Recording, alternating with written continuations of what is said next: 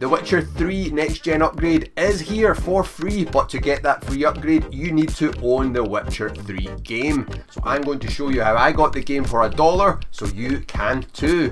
First off, you need to buy a game code from an online marketplace such as CD Keys or Gamevo, which I recommend both, and if you use my affiliate link in the description and code GamersWorld at Gamevo, you will get an extra 3% off any purchases.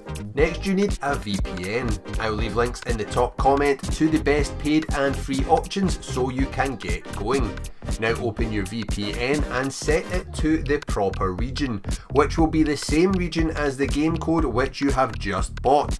So for example, if the game code is from Argentina, set your VPN to Argentina. If you're wondering what a VPN is, it's a virtual private network and it allows your computer to appear to be from any country in the world. Then on your computer, open your browser in private browsing mode, then go to redeem.microsoft.com. Log into your Microsoft account and put in the game code and press enter. Confirm it and the game will be added to your Xbox account. You're now done with the VPN and the Microsoft Redeem page on your computer. Turn on your Xbox and look for the game you just redeemed in your full library section.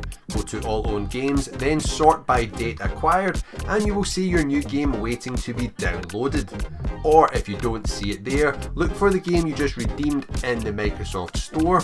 Normally on the store page for the game you just claimed it would say buy, but you already bought it, so it says install.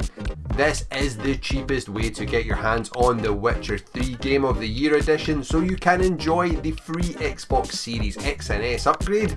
Or if you don't want to buy games like this and just want to use Xbox Game Pass as cheaply as possible for 3 years, check out the video on screen now.